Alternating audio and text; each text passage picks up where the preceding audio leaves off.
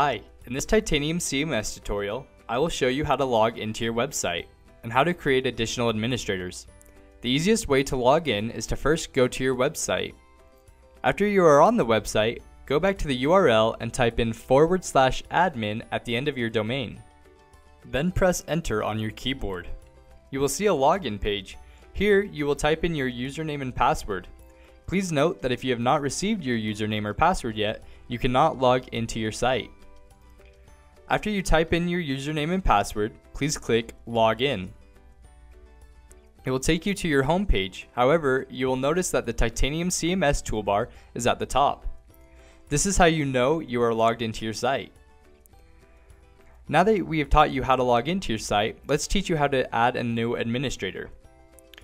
To add a new administrator, first go to the Titanium CMS toolbar at the top and hover over Site. In the submenu, click Users. A user admin page will pop up with all the current administrators that have access to your account.